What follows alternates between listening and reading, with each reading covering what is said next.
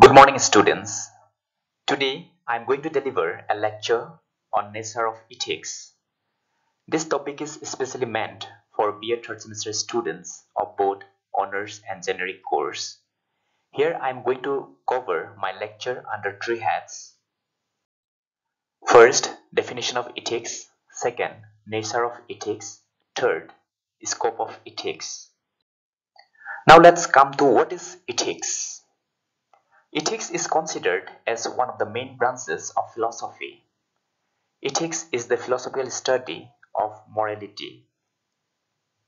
Ethics is the science which discusses the rightness and wrongness of human conduct or actions.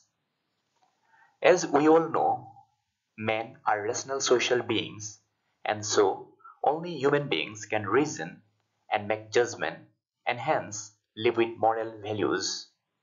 We have faith in morality and believe in right and wrong, good and evil, virtue and vice, so on and so forth. We get these ideas like right and wrong, good and bad, virtue and vice from our social environment. But normally, we do not indulge in rational reflection on the nature of right and wrong. But ethics is a science of reflective morality. The branch of philosophy which investigates the nature and validity of rightness and wrongness of human conduct with reference to the ideal of the highest good is called ethics. Moving on to the origin of the word ethics.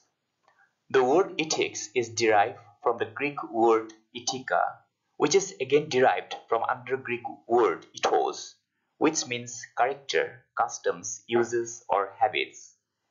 Ethics is also called moral philosophy. The word moral is derived from the Latin word mores, which also means customs or habits. Thus, the literal meaning of ethics is the science of customs or habits of men. Conduct is the outer expression of character. The character of a man is expressed in and through his conduct. Hence, ethics may be defined as the science of character and conduct. Ethics is concerned with the evaluation of human conduct with reference to an idea of ultimate end or highest good. Therefore, ethics may be defined as the science of highest good. It seeks to determine the supreme ideal involved in human conduct. Mackenzie defines ethics as the study of what is right or good in human conduct, or the science of the ideal involved in human life. According to William Lilly, ethics is the normative science of the conduct of human beings living in societies.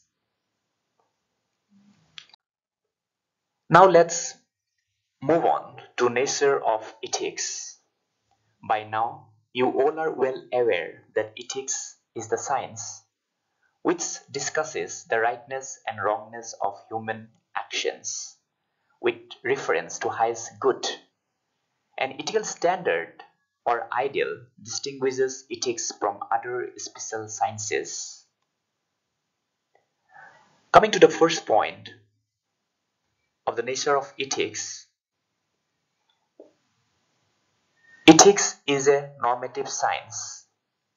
Ethics is a science insofar as it aims at systematic explanation of rightness and wrongness or our voluntary actions in the light of the highest good of man. It is a science since it depends upon observation, classification, and explanation of human conduct with reference to an ideal. Science is basically classified into two broad groups, positive science and normative science. But ethics is not a positive science. A positive science, which is also called natural or descriptive science, deals with what is. It deals with facts as it is and tries to explain them by their causes and discover the actual order of things. For example, physics, chemistry, biology, psychology are positive sciences.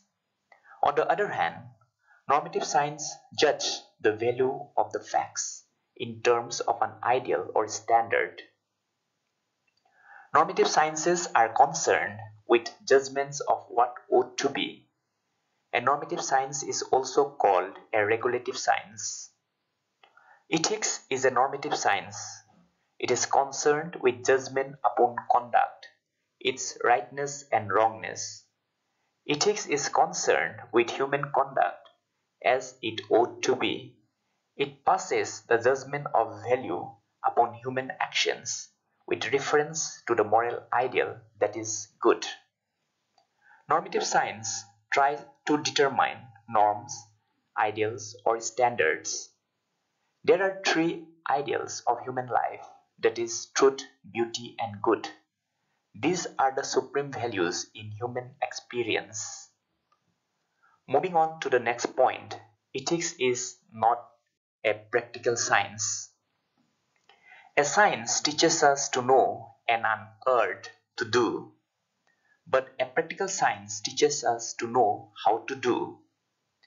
A practical science is concerned with means for the realization of a definite end, for example, medical science.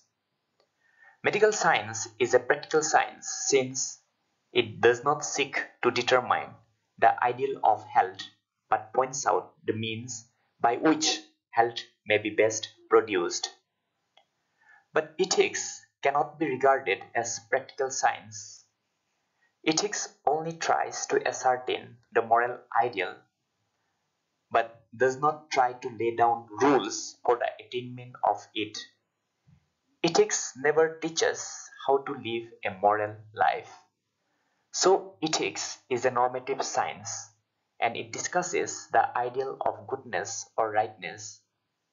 But the study of ethics as a bearing on our moral life, as a theory of morality, it bound to act on practical life.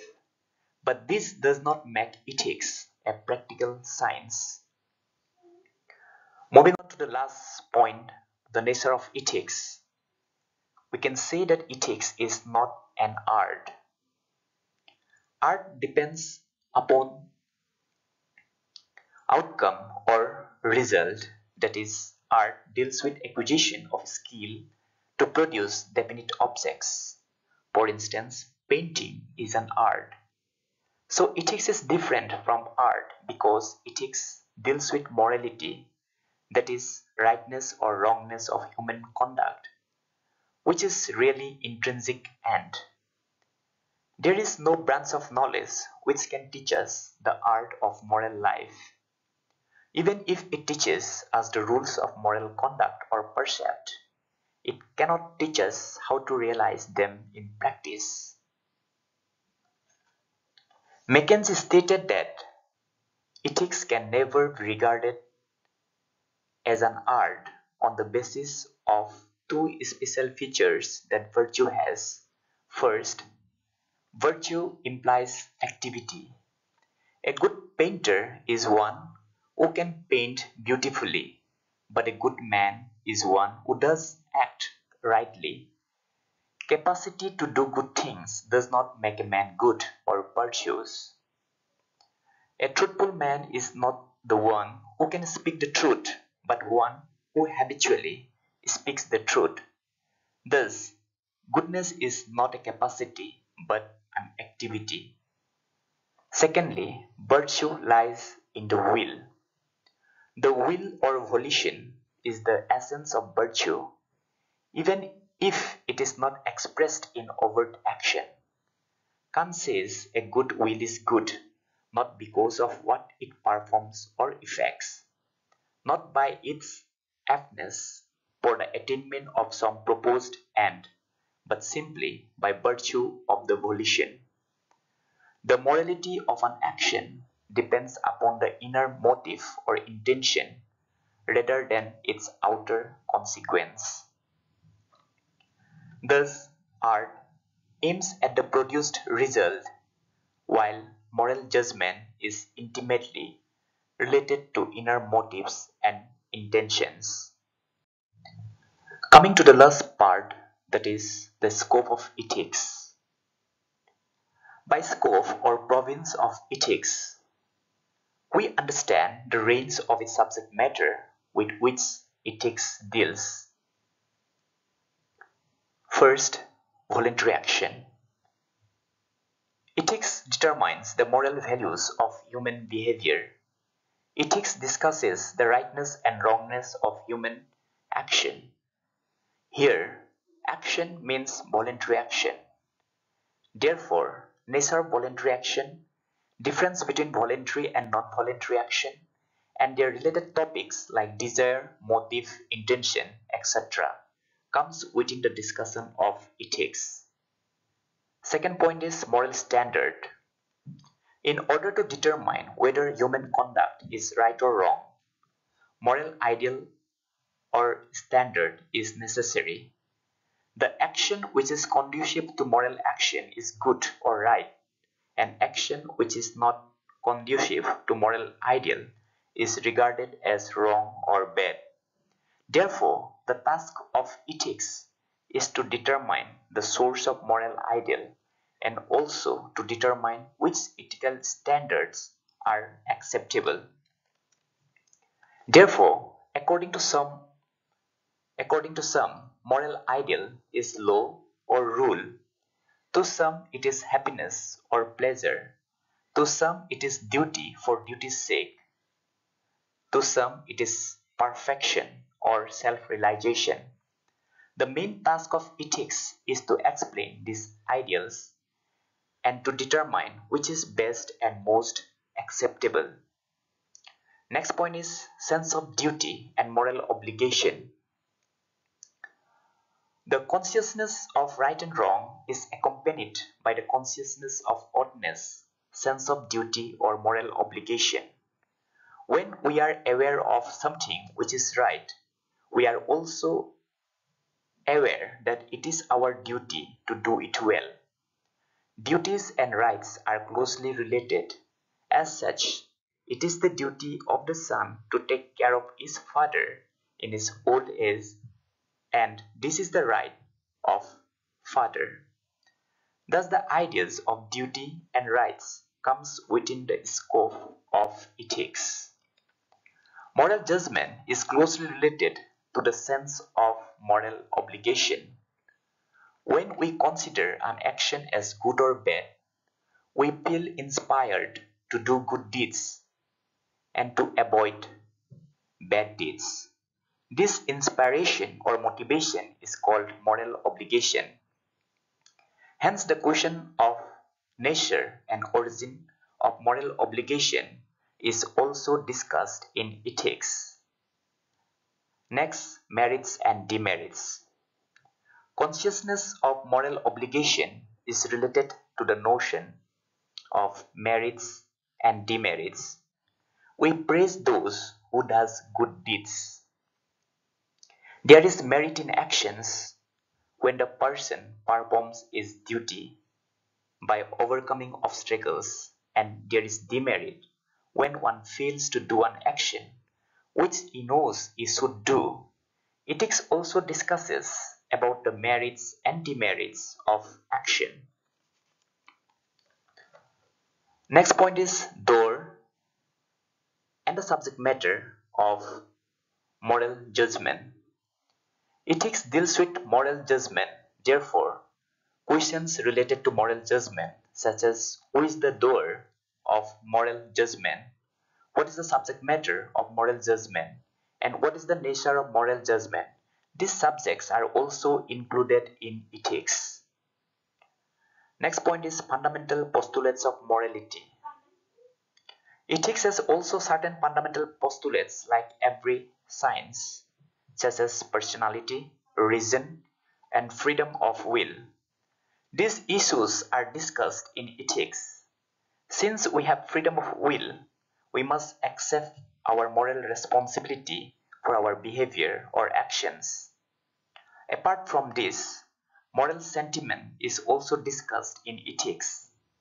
If we do righteous deeds, we feel happy, and if we do bad deeds, we feel unhappy.